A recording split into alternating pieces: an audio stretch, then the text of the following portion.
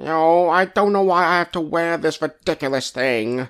I look ridiculous. Well, we got Thomas, me, Edward, and Gordon. But do you recall the most famous engine of all? Percy, don't even think about it.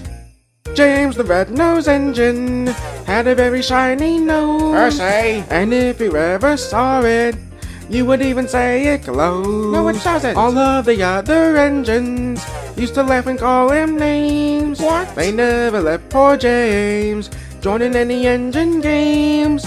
Then one foggy Christmas Eve, Santa came to say, James, with your nose so bright, won't you ride my sleigh tonight? Then all the engines loved him as they shouted out with glee, James the Red-Nosed Engine, you go down in history. That doesn't make any sense. Oh yes, you're very funny, Percy. Ugh.